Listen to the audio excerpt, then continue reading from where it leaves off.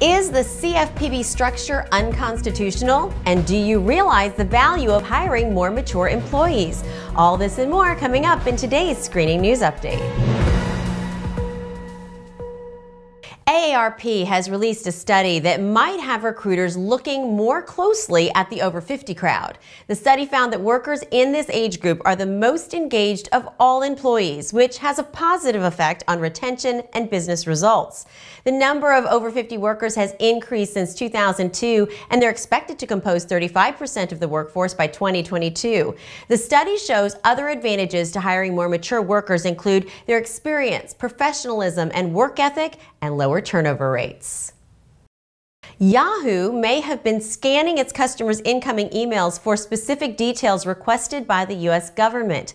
According to Reuters, this top-secret assignment could derail the shiny new EU-U.S. Privacy Shield agreement. Irish politicians say scanning emails from EU citizens would infringe on the very right to privacy that the agreement is meant to protect. Yahoo has not confirmed or denied that they scanned any emails on behalf of the government. European consumer organizations are now calling for an investigation. The U.S. Court of Appeals for the District of Columbia has made a dramatic decision about how the Consumer Financial Protection Bureau is run. The agency that was created under the Dodd-Frank Act in 2010 to police financial institutions has a director who answers to no one.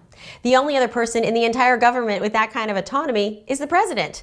When there is a single director leading an agency versus having a group in charge, the director must be a presidential appointee who can be removed from the position at will. Prior to this decision, the director of the CFPB could only be removed for cause, meaning he essentially had unchecked power.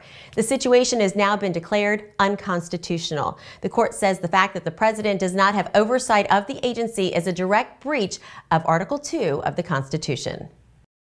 On October 6th, a U.S. district judge granted summary judgment to JPMorgan Chase in a case filed by a job applicant claiming the bank's hiring process violated the Fair Credit Reporting Act. The plaintiff says the bank violated the law by failing to give her a copy of her rights or a copy of the report, which is generated by a service that pulls fingerprints from the FBI database. The judge found that since the company merely transmits information from the FBI and does nothing to actually evaluate the data, it's not a consumer reporting agency and is therefore not covered by the FCRA. Attorneys for the plaintiff have already said they plan to appeal the decision. Be sure to join us every week for more news, and be sure to check out ebiinc.com for more screening information. I'm Jennifer Gladstone. See you next time.